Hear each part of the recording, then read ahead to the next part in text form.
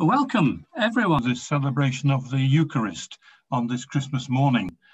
It's a slightly different service than our normal Sunday morning service. It's a little bit shorter, which might please you. And our preacher this morning is going to be Karen Lund, who is our Archdeacon of Manchester. Reverend Huw and I are going to conduct this service. Huw is going to do the Zoom operation, so anything could happen in the next half hour. Who knows? I mean, we might even end up on You've Been Framed after this lot. I don't know, but we'll see. So very good, a welcome to you all, and it's lovely to be with you this Christmas Day morning. And so we're going to have two hymns or two carols. Our first one is O Come, All Ye Faithful.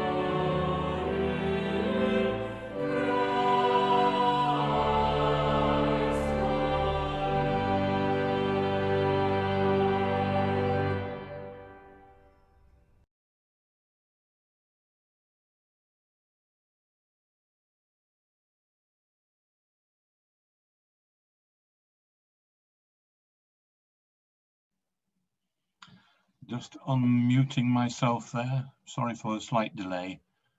And so we begin our service. In the name of the Father, and of the Son, and of the Holy Spirit. The Lord be with you, and also with you. And so you'll see we have our Christmas Day candle lit here for you. Jesus, light of the world, of course. And obviously we are at the end of our Advent season, and we have lit 4 candles over the Advent season, and this is the 5th one, the centre one, which is the light that has come to us this day. God our Father, today the Saviour is born, and those who live in darkness are seeing a great light. Help us, who greet the birth of Christ with joy, to live in the light of your Son, and to share the good news of your love. We ask this through Jesus Christ, the light who has come into the world. Amen. Lord Jesus, light of light, you have come among us. Help us who live by your light to shine as lights in your world. Glory to God in the highest. Amen.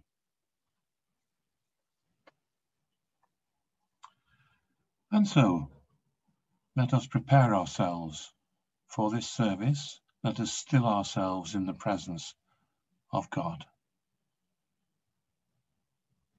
Almighty God, to whom all hearts are open, all desires known, and from whom no secrets are hidden, cleanse the thoughts of our hearts by the inspiration of your Holy Spirit, that we may perfectly love you and worthily magnify your holy name, through Christ our Lord.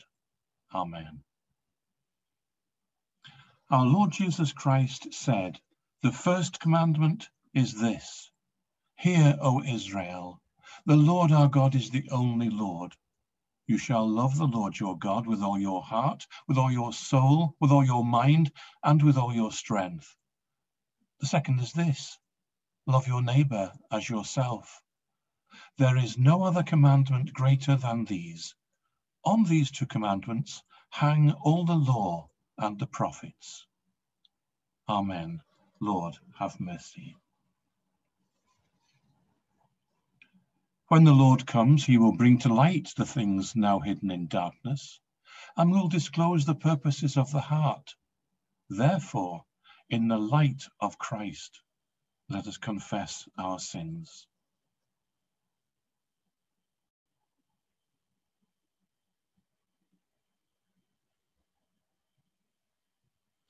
Lord Jesus, you came to gather the nations into the peace of your kingdom. Lord, have mercy. Lord, have mercy. You come in word and sacrament to strengthen us in holiness. Christ, have mercy. Christ, have mercy. You will come in glory with salvation for your people. Lord, have mercy. Lord, have mercy. Almighty God, who forgives all who truly repent, have mercy upon you. Pardon and deliver you from all your sins, confirm and strengthen you in all goodness, and keep you in life eternal, through Jesus Christ our Lord. Amen. And so the collect for this Christmas Day. Lord Jesus Christ, your birth at Bethlehem draws us to kneel in wonder at heaven touching earth. Accept our heartfelt praise as we worship you, our Saviour and our eternal God. Amen. Gospel reading is one of those absolutely wonderful readings, probably the best you can possibly find for all time. Alleluia, alleluia. Prepare the way of the Lord, make his path straight, and all flesh shall see the salvation of God. Alleluia. Hear the gospel of our Lord Jesus Christ, according to John. Glory to you, O Lord. In the beginning was the Word, and the Word was with God, and the Word was God. He was in the beginning with God. All things come into being through him, and without him not one thing came into being. What has come into being? In him was life, and the life was the light of all people. The light shines in the darkness, and the darkness did not overcome it. There was a man sent from God whose name was John. He came as a witness to testify to that light, so that all might believe through him. He himself was not the light, but he came to testify to the light, the true light, which enlightens everyone, was coming into the world. He was in the world, and the world came into being through him. Yet the world did not know him. He came to what was his own, and his own people did not accept him. But to all who received him, who believed in his name, he gave power to become children of God, who were born not of blood, or of the will of the flesh, or of the will of man, but of God. And the Word became flesh and lived among us. And we have seen his glory, the glory as of the Father's only Son, full of grace and truth. This is the gospel of the Lord. Praise to you, O Christ. As I mentioned, our sermon this morning is from Archdeacon Karen. Happy Christmas and holy greetings to you all on this Christmas day.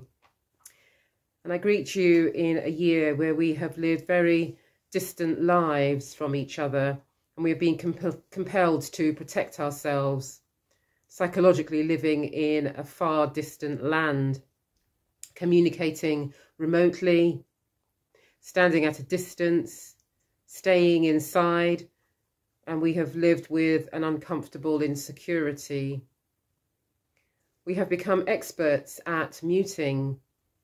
We have become a nation of mask wearers in order to protect ourselves from the virus. A difficult and challenging year it has been, with loss, grief, and much sadness. And perhaps the year's refrain has been keep calm and keep your distance. And we've had to share that message in our churches, in shops, in justice demonstrations like Black Lives Matter, in nursing homes, schools and hospitals. And our language too has been focused around barriers and prevention and self-isolation. We have been rerouted into shops and other buildings. We've learnt to watch and wave from afar. Hands, face, space has been the government's slogan to remind us of what we need to do. But today, Christmas Day, is a day when we experience and share the joy of God coming near. That God has come near to us in Christ and is the voice of hope and a voice of peace. A God who holds our hands and our faces and our spaces and transforms them into the likeness of Christ. So using that slogan to reflect on what that may mean for us on this Christmas Day. Hands. On Christmas Day, our covered hands can be uncovered to feel the embrace of God and to hold the love that comes in Christ. Face. On Christmas Day, our covered faces are uncovered to look unashamedly into the face of God and to know that God looks with light and warmth into our faces. Space. On this Christmas Day, each one of us is invited into a divine space of light, glory and power, not at any distance, but close and intimate with God, as close as the shepherds and the Magi were on that first holy night. But we do have some perplexions still. Like Mary, we wonder, how will this be? How on earth are things going to work out in the future? How shall we do this? And the angel replies, this is not a new normal. Christ is not a new normal. Christ is a forever and a divine normal that will turn your world blissfully upside down. Christ is the divine normal that offers many things, but uppermost offers love.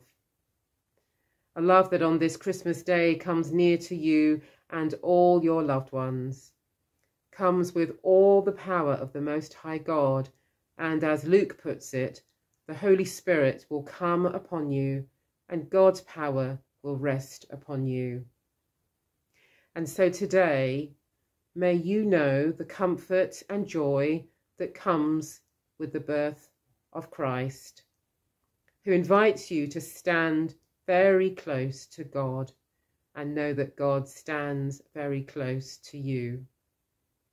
So unmute your lips and let your voices sing God's praise today and forever, because it is Christmas Day and love has come into the world forever. And it comes for those of us who live this life on earth and for those who have died. And so wishing you a Christmas of happiness, love, joy, and peace. Amen.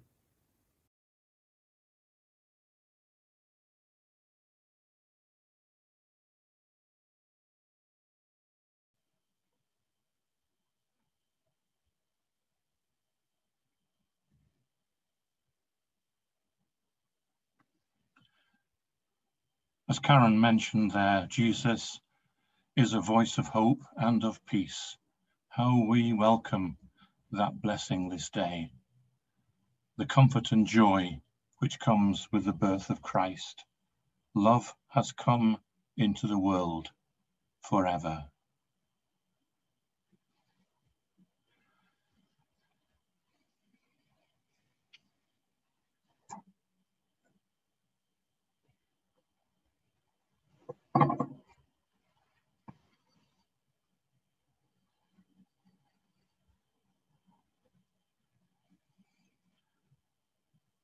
Blessed are you, Lord God of all creation. Through your goodness we have this bread to set before you, which earth has given and human hands have made. It will become for us the bread of life. Blessed be God forever. Blessed are you, Lord God of all creation. Through your goodness we have this wine to set before you, fruit of the vine and work of human hands. It will become for us the cup of salvation. Blessed be God forever. The Lord is here. His Spirit is with us. Lift up your hearts. We lift them to the Lord. Let us give thanks to the Lord our God. It is right to give thanks and praise. It is indeed right and good to give you thanks and praise, Almighty God and everlasting Father, through Jesus Christ, your Son. For when he humbled himself to come among us in human flesh, he fulfilled the plan you formed before the foundation of the world to open for us the way of salvation. I'm confident that your promise will be fulfilled. We now watch for that day when Christ our Lord will come again in glory. And so we join our voices with angels and archangels and with all the company of heaven to proclaim your glory, forever praising you and saying, Holy, holy, holy Lord, God of power and might, heaven and earth are full of your glory. Hosanna in the highest. Blessed is he who comes in the name of the Lord. Hosanna in the highest. We praise and bless you, loving Father, through Jesus Christ our Lord. And as we obey his command, send your Holy Spirit, that broken bread and wine outpoured may be to us the body and blood of your dear Son. On the night before he died, he had supper with his friends, and taking bread, he praised you. He broke the bread, gave it to them, and said, "Take, eat. This is my body, which is given for you. Do this in remembrance of me."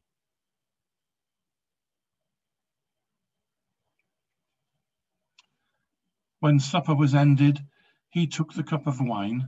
Again he praised you, gave it to them, and said, "Drink this, all of you.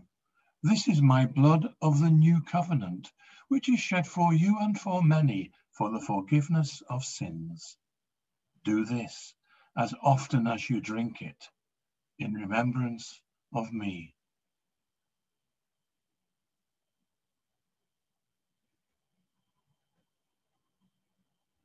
And so, Father, we remember all that Jesus did. In him we plead with confidence his sacrifice made once for all upon the cross. Bringing before you the bread of life and cup of salvation, we proclaim his death and resurrection until he comes in glory. Great is the mystery of faith. Christ has died, Christ is risen, Christ will come again. Lord of all life, help us to work together for that day when your kingdom comes and justice and mercy will be seen in all the earth. Look with favour on your people, gather us in your loving arms, and bring us with the Blessed Virgin, Michael and all the saints, to feast at your table in heaven. Through Christ and with Christ and in Christ, in the unity of the Holy Spirit, all honour and glory are yours, O loving Father, forever and ever. Amen.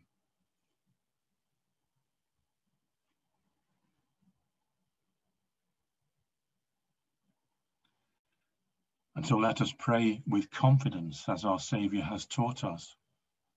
Our Father, who art in heaven, hallowed be thy name.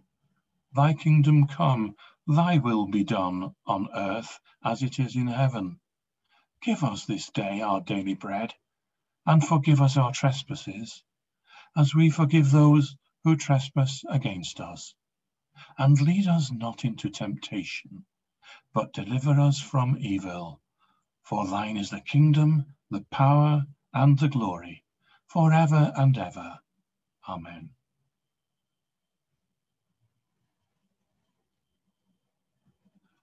We break this bread to share in the body of Christ. Though we are many, we are one body, because we all share in one bread.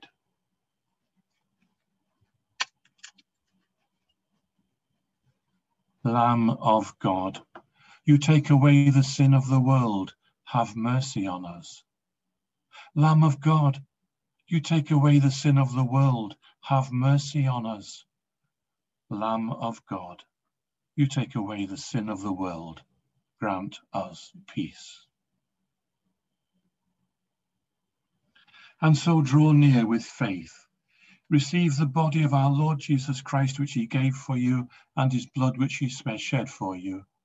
Eat and drink in remembrance that he died for you, and feed on him in your hearts by faith with thanksgiving. Amen.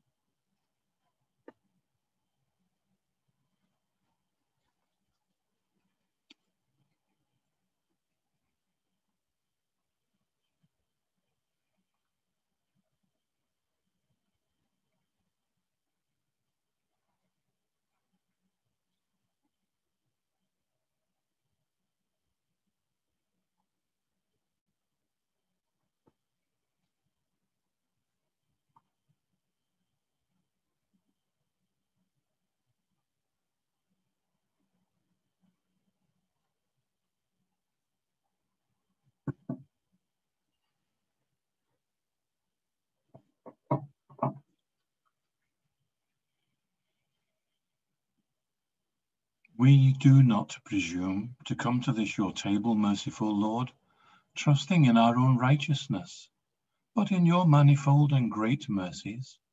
We are not worthy so much as to gather up the crumbs under your table, but you are the same Lord, whose nature is always to have mercy. Grant us therefore, gracious Lord, so to eat the flesh of your dear Son, Jesus Christ, and to drink his blood, that our sinful bodies may be made clean by his body, and our souls washed through his most precious blood, and that we may evermore dwell in him, and he in us. Amen.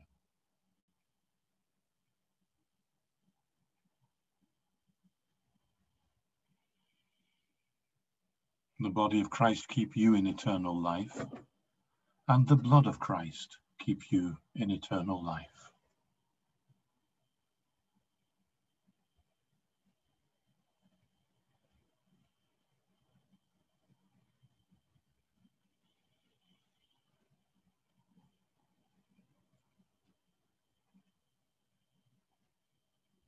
God our Father, whose word has come among us in the Holy Child of Bethlehem, may the light of faith illumine our hearts and shine in our words and deeds through him who is Christ the Lord.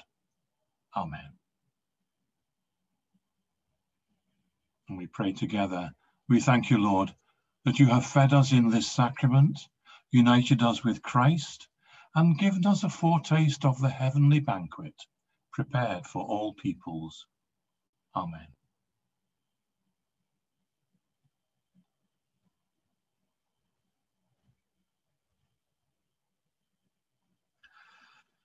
Christ, the Son of Righteousness, shine upon you, scatter the darkness from before your path, and make you ready to meet him when he comes in glory. And the blessing of God Almighty, the Father, the Son, and the Holy Spirit be among you and remain with you always. Amen.